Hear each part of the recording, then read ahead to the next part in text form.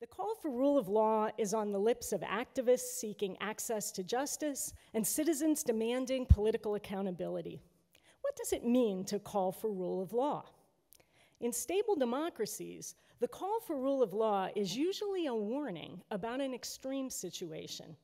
It expresses deep concern and pleads for something to be done.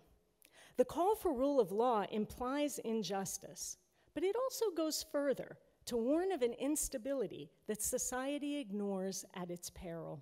Rule of law is frequently conflated with law and order, or sometimes it's willfully misunderstood in the case of political leaders who answer the public call for rule of law by threatening tough action and using iron fist policies to reduce instability.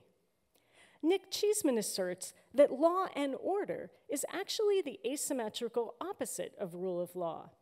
Rule of law is orderly, while law and order imposes order. Law and order initiatives tend to run counter to rule of law. They harm the less powerful, they trample on individual liberty, and leave intact or worsen the situation that prompted the call for rule of law in the first place.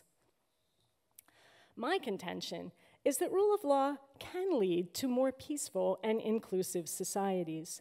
This can be done because equality is a core value of rule of law.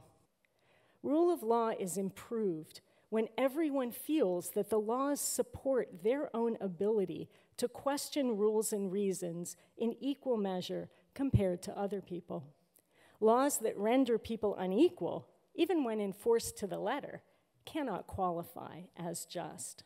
I propose that we treat the call for rule of law, especially in our own nations, as an opportunity to imagine what just social and legal systems could look like, and to ensure that rule of law is built on equality and other progressive values. We have the chance to respond to these calls as opportunities to ask hard questions about leadership and rule of law, and also to strengthen the system as a whole.